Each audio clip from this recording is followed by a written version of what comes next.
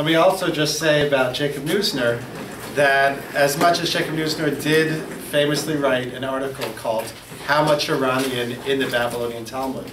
with the answer being not very much, he was one of the most important scholars to have worked on this region and on this field. He has 5 very important volumes that are still extremely important if you're interested in the topic, called The History of the Jews in Babylonia.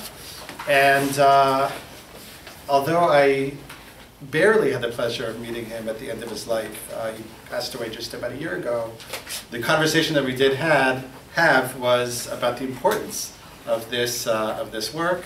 He didn't retract the article, but he does see that this endeavor of trying to, as we'll see, locate the Iranian Talmud in its Iranian context is an important project. So without further ado, let's really start at the beginning. And the beginning is the heart of the traditional Jewish canon, which is not the Hebrew Bible, arguably, but is actually a very bewildering text known as the Talmud. The Talmud is a gyrating and relentless engagement with another text called the Mishnah, which Professor Lappin has devoted much of his research towards. The Mishnah was composed about 200 of the Common Era in Roman Palestine, and it's the foundation of rabbinic law. So when we think about the Talmud, as we'll soon see, we need to think about a sort of second-order text that's engaged with explaining, commenting upon, and actualizing the Mishnah. The Mishnah was a legal text. We can call it a legal textbook. The Talmud is very much legal, but also ends up doing many other things. Now, if we want to be more precise, there were actually 2 Talmuds in late antiquity. An earlier one was produced in the Galilee about sometime during the 5th century of the Common Era. And it's inaccurately known as the Talmud Yerushalmi, as the Jerusalem Talmud. In fact, of course, it was composed in the Galilee. A later Talmud, right, which was compiled more than a century later, perhaps we'll get a chance to talk about precisely when or generally when, this is known as the Talmud Bavli, the Babylonian Talmud. And for most of its history, the Yerushalmi, that Palestinian Talmud as we'll now call it, was either unknown or relatively uninfluential on Jewish law and Jewish lore, while the Babylonian Talmud was dominant in the focus of much study and inspiration. So even in 2017, if you look at curricula of yeshivas, rabbinical academies around the world, you'll find that the main staple remains the Babylonian Talmud. And when we say the Babylonian Talmud is so has won and is supreme in its battle against the Palestinian Talmud, when we say the Talmud, and when I say the Talmud, today I refer, as most scholars do, to the Babylonian Talmud. Okay. Now, as scholars who are not in any yeshiva, we have an assumption that perhaps the best way to study a text, to understand a text, to appreciate a text, is by locating it in a chronological and geographical context. Unfortunately, for a very long time, the Babylonian Talmud was not studied in this way, even within the academy. And this is in contrast to the Palestinian Talmud, which almost since the inception of the academic study of the Palestinian Talmud had been done within a framework of looking at it alongside Greco-Roman literature, archaeology from Palestine, and using all of those contextual and chronological tools to make sense of it. So I'm part, as Professor Lappin said, of a school, a sort of movement, scholarly movement, to try to contextualize, to locate the Babylonian Talmud in its Sasanian context, and that's what we're going to do today. Right? We're going to see to the extent to which it's possible to locate the Babylonian Talmud in the Sasanian Empire and what exactly that means. So there's an old joke, at least I've noted for a long time, that you ask students what color, in the history class, what color was George Washington's white horse? And usually you draw blank stares. I don't know, brown, black. The answer, of course, is that the horse was white. When we ask where the Babylonian Talmud was composed, right? What is it a product of? Of course, the obvious answer is Babylonia. Right? The Babylonian Talmud is a product of Babylonia. Now, this reputation of the Talmud as Babylonian is very old. In other words, that Babylonia is a defining characteristic of the Babylonian Talmud. It goes back even to the 3rd century, perhaps, of the Common Era, when rabbis, in this case Palestinian rabbis, appreciated Babylonian rabbinic learning, the kind of discussions that they had about the Mishnah, as quintessentially, or from their perspective, tragically, Babylonian. If you could look just for a minute at the first source in your handout, we have a little passage of Talmud, and this passage begins as follows. Babylonia. Rabbi Yochanan says, this refers to the fact that it is mixed, right? So Babylonian in Hebrew is Bavel, and the word for mixed is balul, or conjugated in the feminine, blula, with scripture, Mishnah, and Talmud. We have a quote from the biblical book of Lamentations. He has made me dwell in darkness like those long dead. Rabbi Yirmiyah says, this is the learning Talmud of Babylonia. Okay? What's perhaps most notable about this passage is that it assumes that the toponym Babylonia refers not to a geographical place as much as to a type of learning that flourished in that locale. So with all due respect to people perhaps of French origin or who work on different kinds of French scholarship, right? Often in the academy, contemporary French scholarship is seen as sort of hopelessly French, right? It's not just coincidental that certain French scholars worked in France, but this is somehow a key characteristic when we think about even continental, but especially French scholarship. Something similar seems to be at work here also with Babylonian rabbinic learning, right? That somehow Babylonia, when you say Babylonia, or Babylonian, you're referring to this kind of learning. Now, the Bavli, the Babylonian Talmud, which grew out of these discussions, also was seen as inherently Babylonian. So centuries later, even in the period immediately after the composition of the Talmud, in the Gaonic period, rabbis living in Babylonia would refer to that Talmud as our Talmud, right? As opposed to their Talmud, the Talmud of Palestine, which they knew as the Western Talmud, because geographically, of course, Babylonia, modern-day Iraq, is to the east, right, of Israel, and therefore Israel is in the west, so the Palestinian Talmud is Western. Now, even if we know that there is this deep association between Babylonian rabbinic learning and Babylonia, and that the Babylonian Talmud was quintessentially Babylonian, the question is, what does that mean? What does that do for us, right? What can we make of that? Now, Rabbi Yochanan has something to say about this. It seems like a folk etymology. In fact, it is a folk etymology. But it actually should not be discounted, and it's quite insightful into a key characteristic that we'll come back to about the Babylonian Talmud. Right, so he claims, and he's riffing here on a famous biblical etymology of the name Babylonia. Right, the reason why Babylonia is according to the Bible, is called Babylonia, is because it was the place of babbling, right, where all the languages were mixed up. And this habit, by the way, of folk etymologies about Babylonia goes way back. We even have earlier ones that refer to it being the gate of the gods, Bab Ili, which probably is not correct, but was a very common folk etymology. So Rabbi Yochanan is saying, just as the Bible says about Babylonia, that there's some kind of mix-up of languages, mix-up of registers. Here it's not so much that one person is speaking Aramaic and another person is speaking Persian, but rather that there's a mixing of corpora, right, of different kinds of texts. It's a mix-up of of scripture, right, the Bible, Mishnah, right, that fountainhead of rabbinic law from the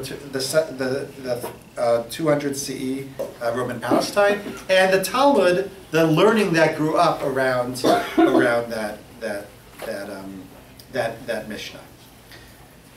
I think Rabbi Yochanan's insight is important because it for two reasons. One reason I will save for the very end of the talk, and the other I'll describe right now. And that is the challenge that we face when we try to locate the Babylonian Talmud in its context, right? In Babylonia, or as we'll soon see, the Sasanian Empire. If the Talmud is a kind of second-order text, if its entire organization is as a commentary on a text that was composed elsewhere, the Mishnah, right? And the Mishnah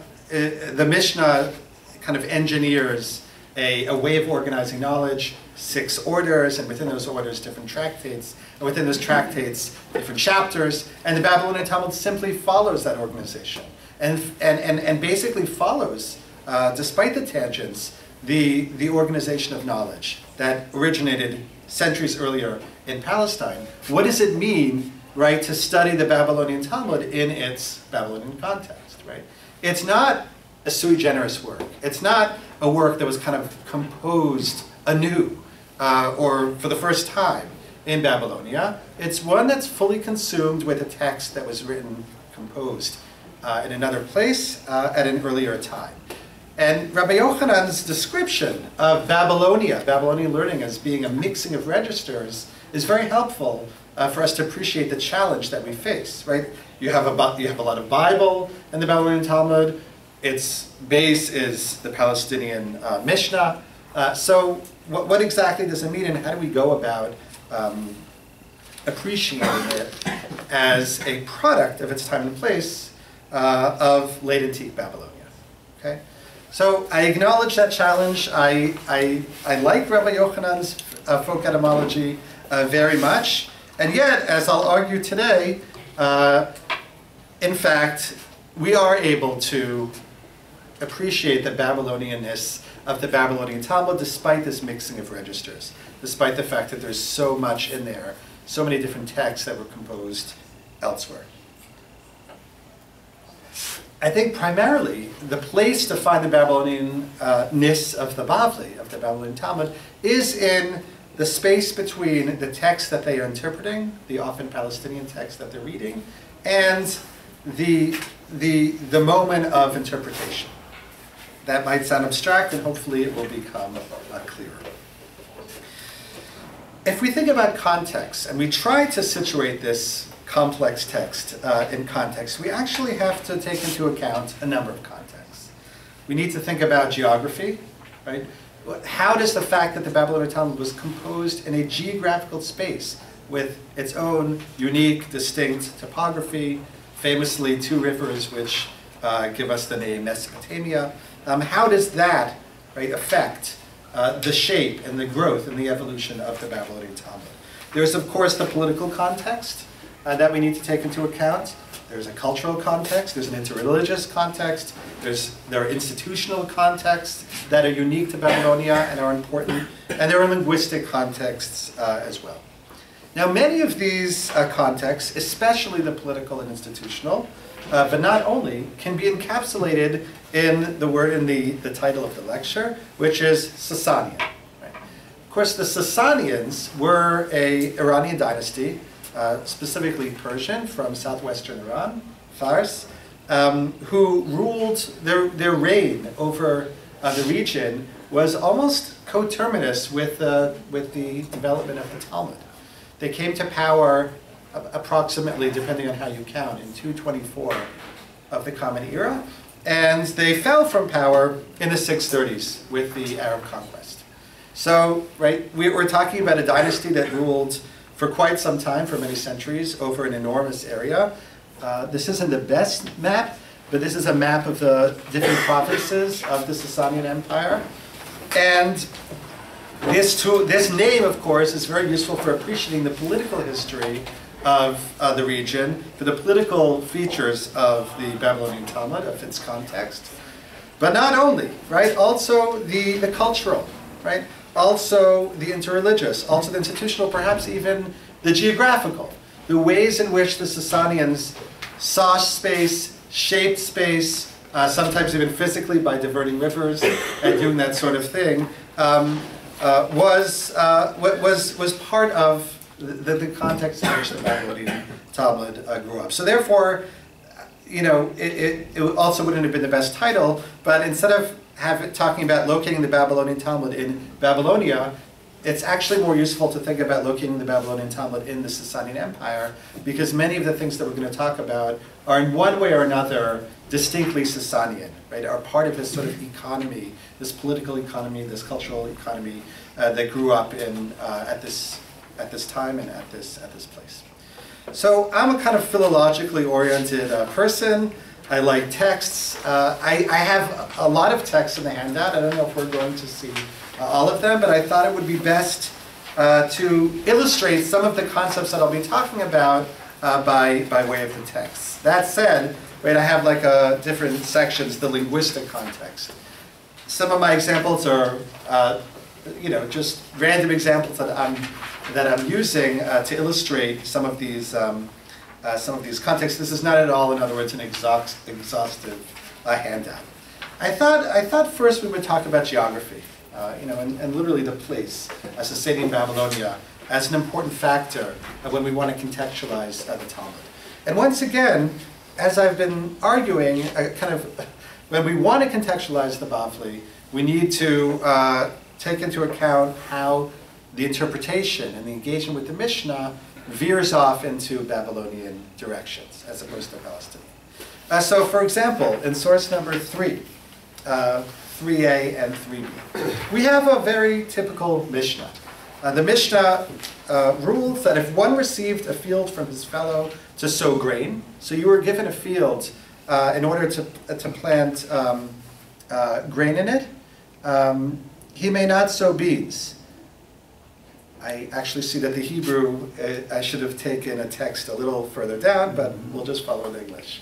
To sow beans, he may sow grain, right? So if you receive a field in order to sow grain, you are not allowed to. It's considered to be a sort of breach of contract to sow beans, legumes, in their place. And however, if you receive that field to sow beans, then you are allowed to sow grains. Okay, just the typical random, if you're not agriculturally or legally minded, perhaps boring Mishnah. Then in 3b, we have a short discussion between two rabbis, Babylonian rabbis.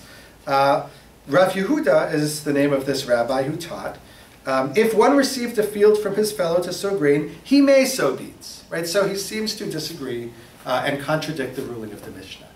Now, according to the rules of Talmudic discourse, once you live after the Mishnah, right? If you are not a rabbi who composed the Mishnah nor a Satana, rather an Amora, you are not allowed to disagree with the Mishnah.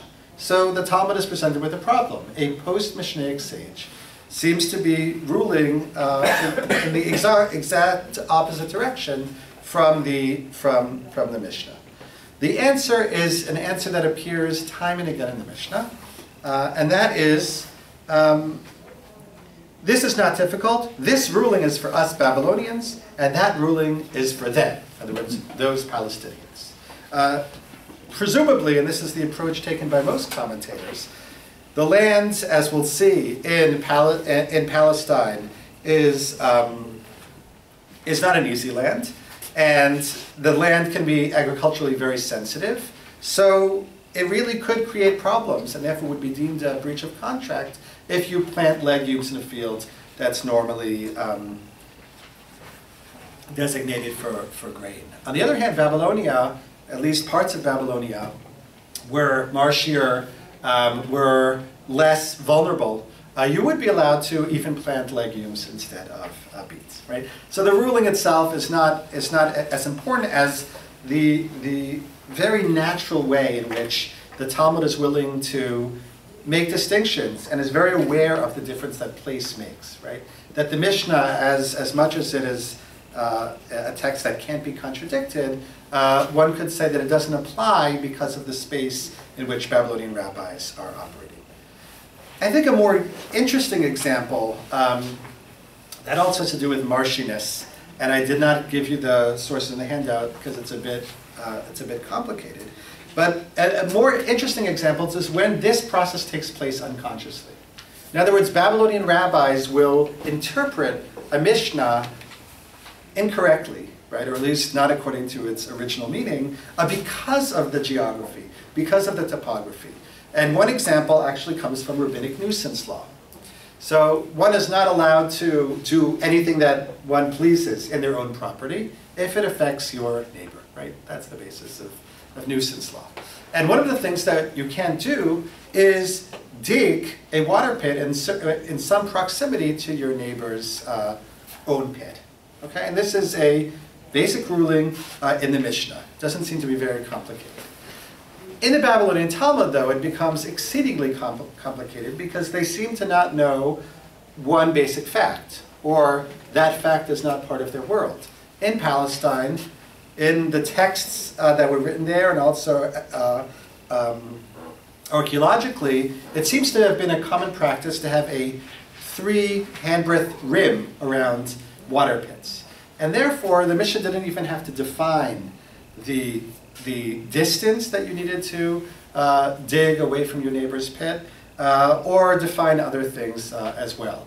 The Babylonian Talmud, though, is in a place where these rims were not necessarily standard, and because of that, they come to striking conclusions that basically, even if your neighbor doesn't have a pit, because he might make a pit there, and that pit would have natural walls, right, not rimmed, but just of the earth, then that would be considered to be a nuisance, right? So sort of naturally, without even realizing it, the Babylonian Talmud has created a new ruling, a sort of radical ruling, always forbidding you to dig pits within any proximity to your neighbor's property because of a difference in how water pits were made. Okay? And again, geography and topography and things having to do with the ground are very important when we want to think about the Babylonianness of the Babel. I'd like to move on, though, to some other examples and to some other spheres where place makes a difference. And that has to do with language. So in Palestine, of course, the rabbis seemed primarily to have spoken Aramaic and a Palestinian kind of more Western branch of Middle Aramaic. But they came into contact constantly with people who spoke other languages, especially and particularly Greek, which was the lingua franca of this part of the empire, the Roman Empire. In Babylonia, right, you have a different linguistic context. Once again, the Jews in Babylonia and the rabbis who compose the Talmud speak a dialect of Aramaic. We refer to this dialect as Babylonian Jewish Aramaic. It's more Eastern Aramaic, but it's still Middle Aramaic. But the people that they come into contact with speak other languages. Some do probably speak Greek, and those were people who had been moved often after military victories from the Roman Empire into the Sasanian Empire. But you also have people who speak Persian. Right? Of course, the Sasanians were a Persian people, and there were plenty of local Persians even living in modern-day Iraq, which was historically an Aramaic-speaking region. This affects the Talmud on the most basic linguistic level, where we will have a good deal of Persian loanwords, words that were taken from the Persian language and adopted by Jews and rabbis in speech, and therefore in the Talmud as well. But I want to talk about something even a little more interesting and surprising that goes beyond loanwords and decisions to deploy certain Persian phrases, and that is associations. Right? When you hear certain words, and you're steeped in a region where those words resonate in a certain way, right, you will come to read texts differently. And I have a sort of strange, but deliberately strange example that I want to share with you. And that is source number 4 on the handout. This text comes from a very, Palestinian part of the Mishnah. It's a Mishnah that describes events that take place in Jerusalem when the temple was standing until 70 CE on the Day of Atonement, the holiest day on the Jewish calendar.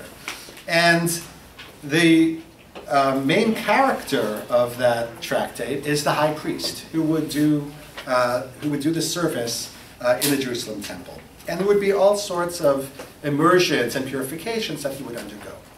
The Mishnah tells us that all of these immersions, this is in 4a, all of them in the courtyard above the, we'll call it right now, the Parva chamber, except for this one. Okay, all you need to know is that there were immersions on the that the high priest did on the Day of Atonement in this place called the Parva chamber. Seems simple enough, right? In 4b, we have an exceedingly cryptic comment by a Babylonian rabbi who lived in the 4th century. What is the Parva chamber? Rav Yosef said, Parva Amagus. Right. So he seems to want some insight into the name or into the type of place that this temple chamber was. And he declares that the Parva is or somehow associated with a magus, right, a Zoroastrian priest. What in the world does this mean, right? And it's not just us asking that question. This question is asked by some of the earliest commentators in the Talmud that we have. So one important commentator from North Africa named Rabbeinu Hananel comes up with an ingenious explanation, perhaps some sort of tradition, that on the Day of Atonement, it was sort of a spectator sport. People like to see, kind of like golf, right? You could only position yourself at a certain point along the route, not of the golf course, but of the temple, where you could see different services performed. And there was a Zoroastrian priest, right, so he tells us, that wanted to see part of the service. And the only way that he could get there was to tunnel his way into this room, known as not yet known as the Parva chamber. But once he did this, and his name was Parva, Rabbeinu Hananel tells us, this was so memorable that they named the chamber after him. Now we have to give credit to Rabbeinu Hananel, whoever came up, perhaps before him, of his predecessors who came up with this ingenious explanation. But it doesn't seem to really work. It certainly is completely not historical. So when I worked in this passage, I thought to myself, how will I be able to decode this? Where would I even begin? It's such a cryptic, kind of random comment by a rabbi linking a chamber of the temple with a Zoroastrian priest. And I did a sort of exercise with myself, and I thought to myself, sometimes, even if it has no meaning in the original language, because you know another language, there are certain associations, right?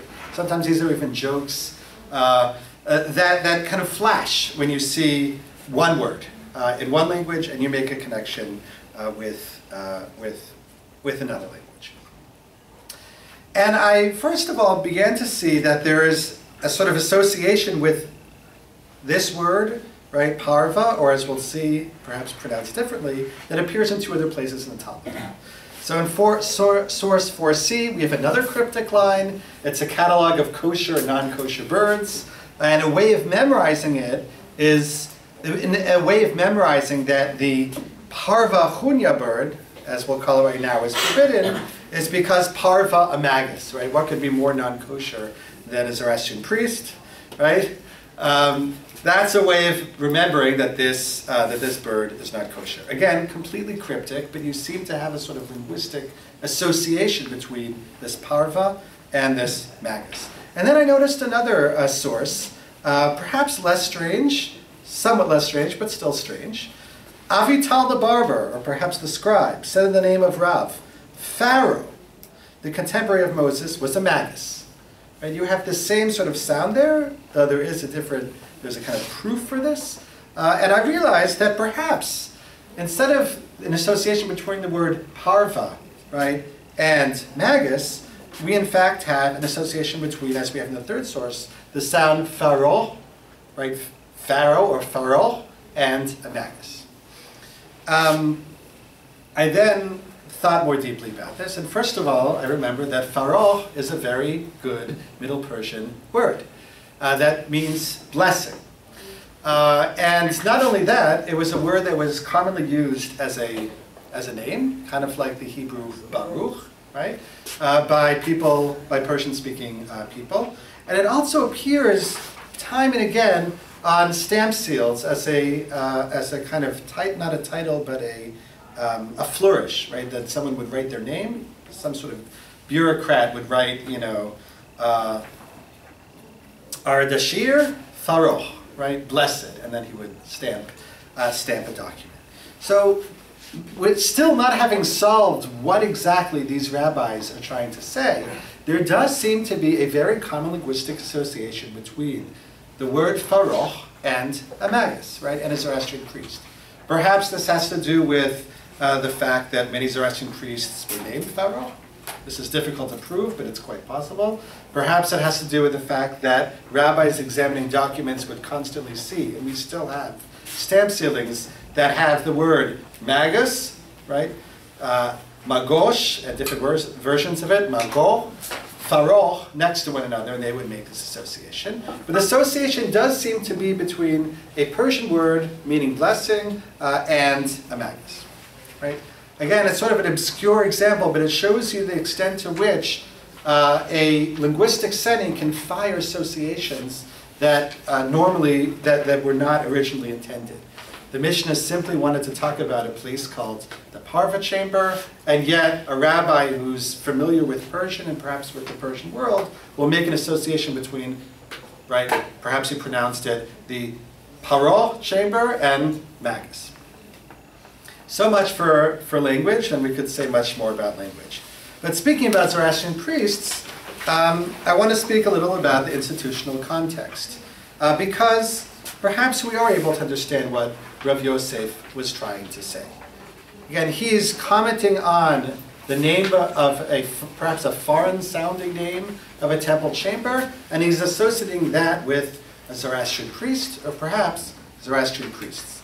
In fact, if you look at 4c for a second, you'll find that elsewhere in that same tractate, there's a foreign-sounding, or actually foreign Greek, named chamber in the temple, which was also associated with a kind of local official, right, known as the porsi. Now, we don't really know exactly what they were, but we do know from context that they were officials. We also know that this association between this chamber and the officials was a critique of the priesthood. The rabbis famously had a very negative association with Second Temple priests. They didn't like the fact that it was a sort of revolving door for the high priest serving on Yom Kippur. They didn't like the fact that there seemed to be a lot of fighting between them. And it's quite possible that what's happening in 4e, and perhaps what's even happening in 4b, is that Rav Yosef is making a critique of the priesthood, of the Jewish priesthood, by comparing them with the Zoroastrian priesthood. The Zoroastrian priesthood was not simply a religious entity in the Sasanian Empire. It was, for all intents and purposes, a bureaucracy, and a very large one. Many of the people that you would encounter in a court of law were, right, as we would say, ordained Zoroastrian priests. And there were actually specific types of courts which were, in a sense, Zoroastrian courts, which had jurisdiction over civil matters as well. Many of the documents, as I mentioned, that we find that have survived, and the steels and the bullae, are stamped by Zoroastrian priests, and they seem to have had an enormous influence and really formed a major institution that Jews in Babylonia would reckon with. So when we think about the Babylonianness of the Babylonian Talmud, right, it's not that we don't, beyond just thinking about geography, land, language, and linguistic associations, we have to think about institutions. The institutions that one would encounter every day, right, in a legal context with Zoroastrian priests and others. And also distinctive Jewish institutions which were unique to Babylonia.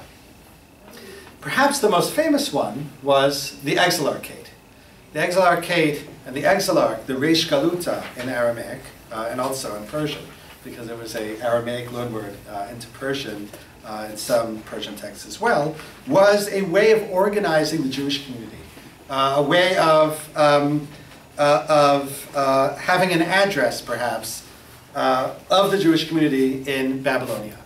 And recent work by scholars, particularly one scholar named Jeffrey Herman, and another one named Richard Payne, have showed an incredible amount of light on the ways in which the Sasanians, really top-down, organized space for the different religious communities that were living in the empire, and created sort of addressees for these communities. So the Christian community, the Syriac Christian community, famously had the Catholicos as their leader, positioned normally in the capital city, Seleucia Ctesiphon, and particularly Ctesiphon during this period. Although we're not entirely sure at which point the exilarch was located in the capital city, they do seem to have been positioned there at some points, and were in close proximity to the Sasanians as well.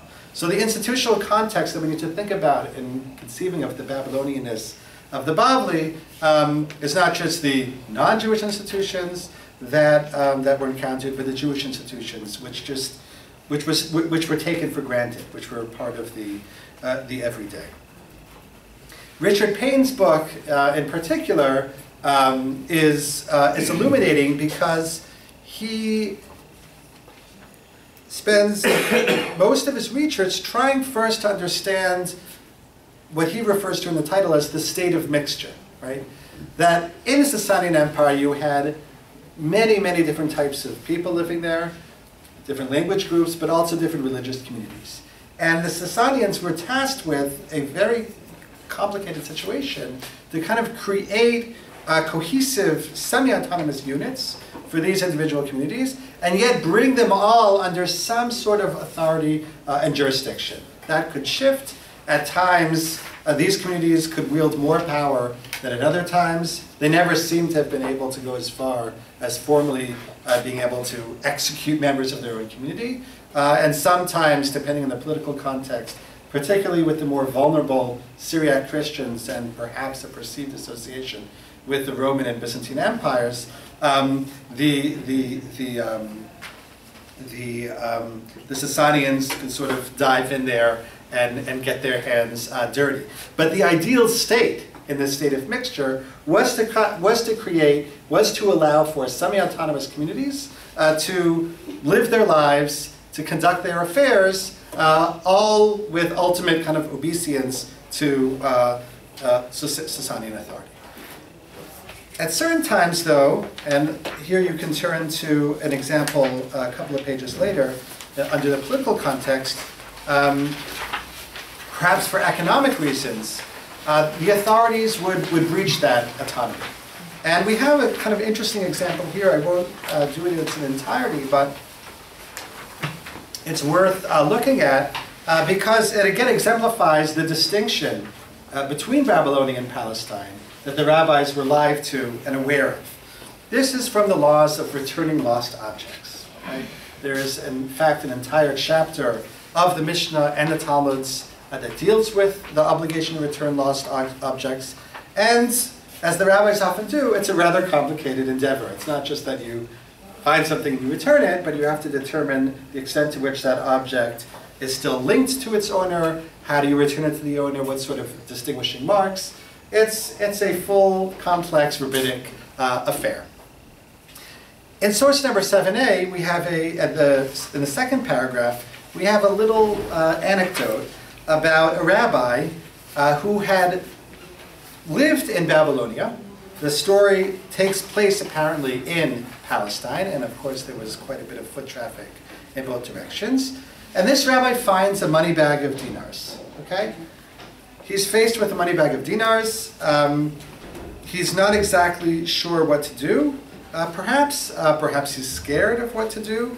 And the story goes as follows. Rabbi Asi found a money bag of dinars. A Roman saw him. And he, Rabbi Asi apparently, was apprehensive. He, the Roman, said to him, "Take it for yourself. We are not Persians who say, lost property belongs to the king." So the rabbi seems to be vacillating. He's not exactly sure whether he will take it, whether he should take it. Perhaps it doesn't have a distinguishing mark. We don't exactly know what the context is. But this Roman observer kind of pipes up and says, "No, take it for yourself. our system of law is different than the Persian system of law. The Roman, as depicted in Babylonian Talmud, seems to say that they're more laissez-faire when it comes to the loss of lost objects. And that could be confirmed, perhaps, when we look at the Roman law codes. As always, the Roman law codes tell a complicated story and a complicated history, so I've given you just one snippet from the year 380, which does not, in fact, correspond to when this rabbi lived. If any person under the inspiration of divine providence or the leadership of fortune should find a treasure trove, we allow him to enjoy his find without any fear. The Romans, too, had a vast area, not of lost objects, but of found objects, so to speak, things that you would dig up in your property, right, known as treasure trove. And one of the stages after perhaps giving it to the city or giving it to a former owner and all different kinds of possibilities, there is one moment when the law codes proudly declare that in fact the person who finds the lost object should keep it. So yes, you can find within the Roman law codes some willingness to allow finders keepers, right, to exist. What's more interesting and reflects the political context in moments where apparently the Persian authorities, the Sasanian authorities, wanted to dive in and disturb perhaps the autonomy or semi-autonomy of rabbis finding lost objects in the street, is in source 7c. This is a source from a summary of Zoroastrian law as it existed probably in late antiquity. It's collected in a early medieval book known as the Den Card. And I gave you one very small snippet. But this code, the Code of Strays, is a code that looks very much like that second chapter, that chapter of rabbinic law which I described. It details what you do with the lost object, what are identifying marks, how do you decide between one finder and another finder, and it's an entire, and this is just a summary, an entire vast area of Zoroastrian law. One of the laws asserts, and this comes out also in other sections as well, the role that local authorities will play. That it's not enough just to kind of solve these problems locally, between two people, I should say, but rather the authorities like to find out what was happening. So in this passage, the keeper of lost property informing the town leader when stray sheep and large cattle arrive in the region. One seems to be obligated, and these are technical terms within that discourse after that, one seems to be obligated to inform the leaders of strays that come in, and then the leaders would make the determinations themselves. So it could be that this passage, this Talmudic passage, gives us a little inkling of the ways in which politics sometimes were conducted in the Sasanian Empire. Yes, there were these semi-autonomous communities. The Sasanians strove for a stable state of mixture, but sometimes, perhaps for economic reasons or other reasons, they would dive in there and they would make determinations themselves. They wouldn't just allow rabbis to take things and give them back at their whim. I want to come to a conclusion, and I wanted to talk about perhaps the area that I'm most interested in, and that is the religious context. Right? When we think about contextualizing the Babylonian Talmud, which is ultimately, right, a sort of a religious work, a work that's produced by a specific religious community, we need to take into account the religious context. Now, that state of mixture, right, that I referred to was a really robust one. We have evidence, hard evidence even, from the 3rd century, an inscription written by a high priest Kirdir, which lists many of the religious groups that lived. We have Brahmins, we have apparently 2 communities of Christians, we have Baptists, perhaps a reference to Mandeans, we have Manichaeans, we have Jews, we have Zoroastrians, we have heterodox groups of Zoroastrians. There is kind of a great complex soup of different religious communities living in proximity to the rabbis. Now, each of these religious contexts means something else. And I just want to focus on 2 very briefly. First, I just want to talk about Christianity. Because there's a misnomer in the field of Jewish studies that only in Palestine did Jews come into constant contact with Christians, while in Babylonia this was not something that they regularly experienced. That simply is not true. We have beautiful churches, or pieces of churches that have survived from Ctesiphon. We have the stucco, recently published. We have texts that were written from these regions in Syriac, another dialect of Aramaic, not terribly different from Babylonian Jewish Aramaic. And we have all sorts of indications that in fact Jews came into regular contact with Christians as they had in Roman Palestine. That said, because we want to appreciate the Babylonianness of the Babylonian Talmud, we do need to appreciate the fact that these were different Christians. Or many of the Christians that they met were part of a different church, right? And this, of course, has to do with major debates, particularly in the 4th century, within the Christian church, dealing with Christology, various issues of theology, which caused splits within the church. One little window we have into a different encounter with Christians, I wouldn't read it now, but I'll refer to it as in source number 6. This is a source in which a Rabbi Abahu, who lived in Caesarea and came into regular contact with people that the Talmud refers to as heretics, but often, based on context, we know that Christians are meant. He praises and he kind of recommends to his Christian friends a Babylonian rabbi named Rav Safra, who is very learned. And the Christians are so happy with this recommendation that they actually exempt him from taxes. Because the learned man, he shouldn't have to pay many taxes. Until they meet this Rav Safra, and they learn that he's not very good at biblical debate. He can't hold his own with the preacher. And they go back to Rabbi Abahu and they say, what exactly happened here? I thought he was a very learned man. Rabbi Abahu says, and this is at the end of that passage, we who are found in your midst, meaning in Caesarea, apply ourselves and study the Bible. They, the Babylonian rabbis, who are not found in your midst, do not apply themselves. Now this, again, had previously been misinterpreted as evidence that there were no Christians or no interaction with Christians in the Sasanian Empire. But in fact, what seems to be happening is that the rabbis in Babylonia appreciated that the types of interactions that they had with Christians and the types of interest that Syriac Christianity had were going to be different than what you find in Palestine. You don't have what a scholar named Mike Hirschman refers to as the rivalry of genius, where Palestinian Jews and Palestinian Christians are battling over specific verses in the Bible. Song of Songs should be interpreted as a relationship between, the Israelites and God. No, it should be about the church and Jesus. That kind of dialogue and that kind of discourse you did not have, at least to that extent, in Babylonia. Instead, right, within this state of mixture, you had different communities vying for power. We have some martyrologies in which Christians referred to Jews as taking sides against them. Without going into detail, you have a very different type of set of factors which were dominant in the relationship between Jews and Christians and in the type of Christians that Jews met. That's in terms of Christianity. I won't go into the Mandeans, the Manichaeans, but of course a robust contextualization of the Bavli would include all of those. I do want to just almost end with the Zoroastrians and what the types of interactions with the Zoroastrians that would have taken place.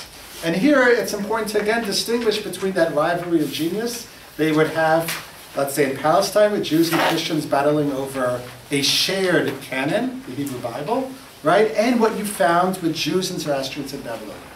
Jews and Zoroastrians came from completely different traditions, right? Zoroastrianism, of course, is an Indo-Iranian religion. There is no Bible there, Hebrew Bible there to speak of. Rather, the most important sacred text is known as the Avesta. And the ground on which Jews and Zoroastrians met was not a textual interpretive ground. Instead, it was often a ritual, shared ritual space.